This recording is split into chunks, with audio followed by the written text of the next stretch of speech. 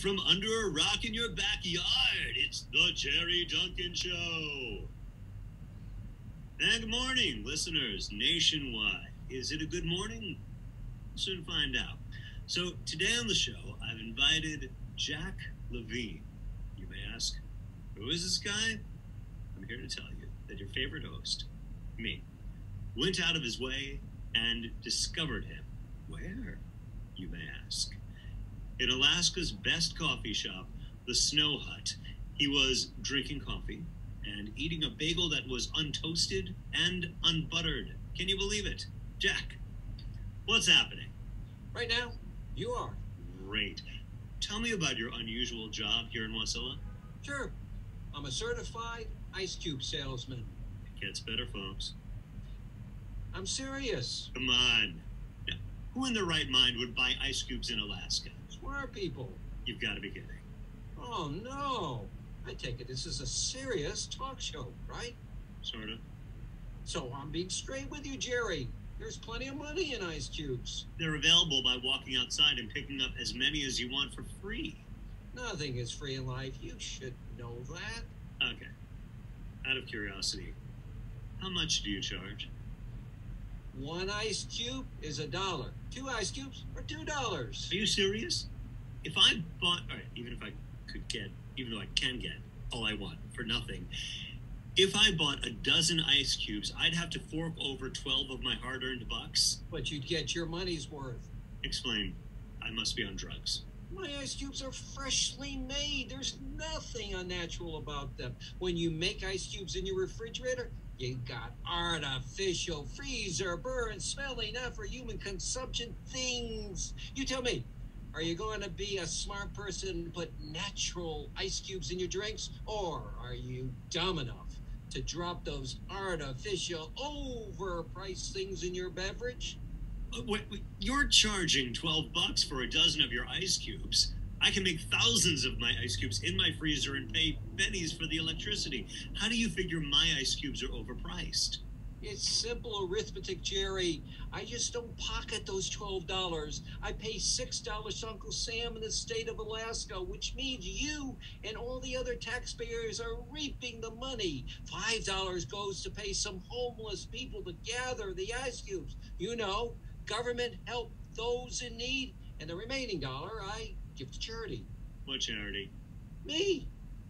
You see, I'm 77 years old. I deserve to get a little bit of money for the essentials like dentures and adult diapers. So I'm not making a ton of money. No, I'm just helping you and other taxpayers by paying my fair share, giving a hand to the homeless and taking care of our elderly.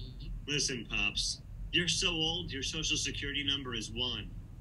Oh, breaking news. The Funny Farm just called. You missed bed check. Oh, dear. I better go. If you ever choke on an ice cube, just wait. Thanks for the advice, Jerry. Jack Levine, everyone. Here's a bottle of prune juice. Jack, enjoy.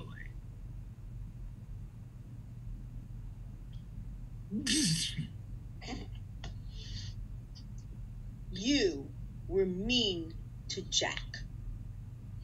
He and I go back a long ways. We grew up together in Queens. You know the only thing that grows in Queens? No. The swelling from your head after getting jacked. Always with the jokes. Good news. I found a girl for you. Know who? Kathy Anderson's niece, who lives in Fairbanks. Kathy Anderson. You told me that she was the class clown at Juneau High. Yes, but her antics paid off. She made clown shoes for a living. That's no small feat. Kathy's very popular in heaven. Even the Lord has a pair. All right, so tell me about this girl. Very pretty face. Short and chubby. Great cook. Loves to eat. Don't you have anything positive to say? If I hang out with her, it'll make me look thinner.